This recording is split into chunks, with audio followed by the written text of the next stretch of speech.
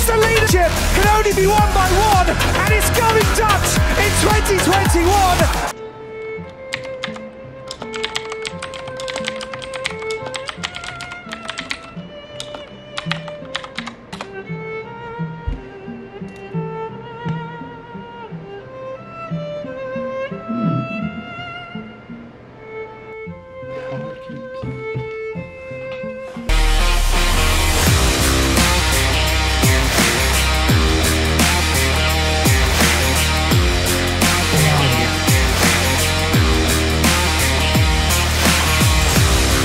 So I'm gonna hop into iRacing and see what a normal civilian like myself can do against basically the Mercedes guys, because apparently this car is supposed to be exactly true. They had test drivers test it to make sure it's the same. It's a real life car. So in theory, this car in this simulator should be the same in real life.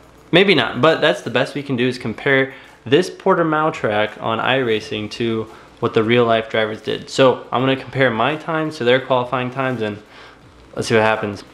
But first, a little bit of practice.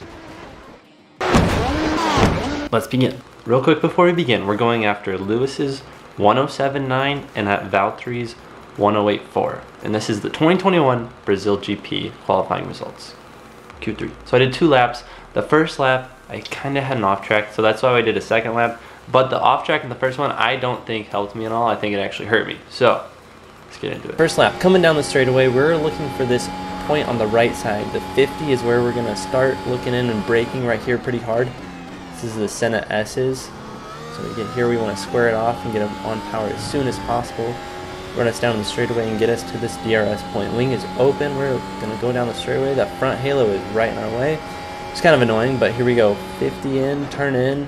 We're gonna run a little bit wide here, but that's okay. We are in a Mercedes, so the FI will not care. And then we're gonna run up the hill.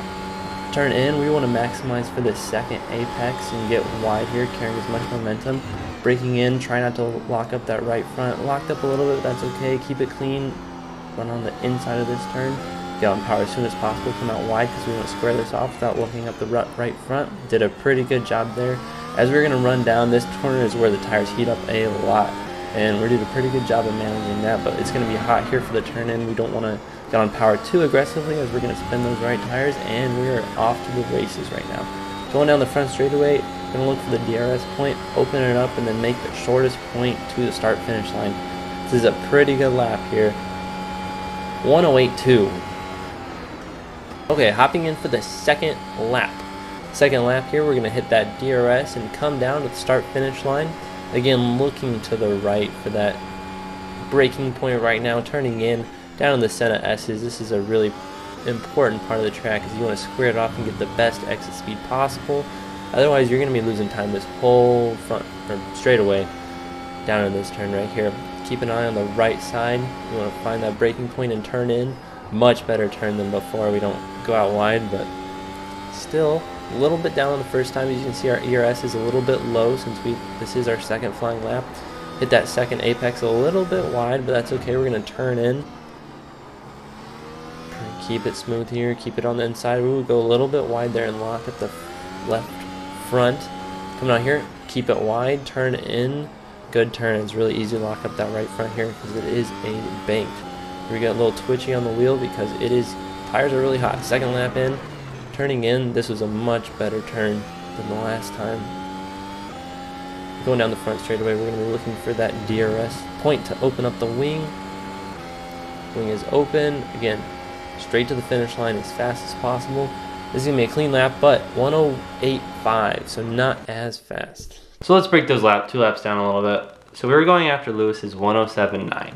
Now we ran 108.2 and 108.5. So that doesn't quite put us there on the 108.5, but the 108.2 does beat Valtteri's 108.4, which he ran in Q3 in qualifying. So are we faster than an F1 driver?